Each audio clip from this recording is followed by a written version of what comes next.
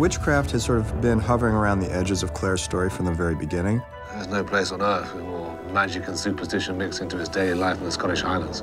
Claire's belief in the power of reason and science is so strong within her that she almost is a little too cocky. It's a baby.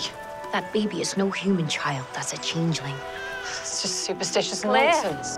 There's always this hint that Gaelis might be in touch with the supernatural. They say I'm a witch. Are you?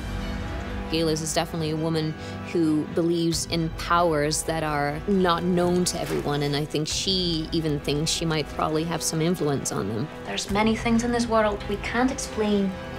There's fairies and there's witches and there's paganism, and people just didn't really know what to believe because they knew so little back then. Her cloak flapped open around her, and she leapt into the sky and flew like a great winged bird.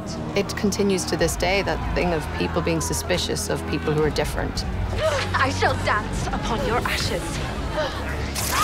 This is a time and place that still believes very strongly in witchcraft. Begone, evil demon.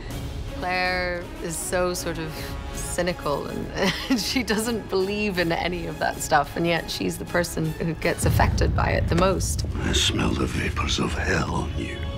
It's a very dangerous thing that Claire plays with when she refuses to accept the superstition of the time. I'm the witch!